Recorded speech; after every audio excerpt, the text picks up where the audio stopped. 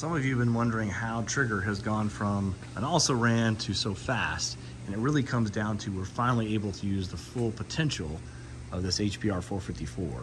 And that's because we had the wrong dry sump system on this car. What we have now is an external dry sump. It's a belt-driven pump, 4-stage A.R.E, the proper oil pan, and this 3-gallon tank.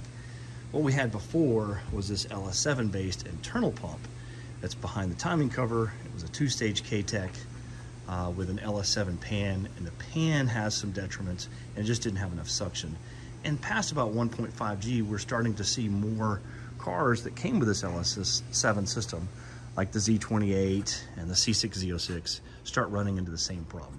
With modern tires, we have enough grip now to actually, suck the pan dry in a long left-hand corner because of the offset of the pickup in the LS7 pan. So the LS7 moist system does have benefits over a traditional wet sump, but at a certain point it becomes a detriment and has to be replaced with a real dry sump system.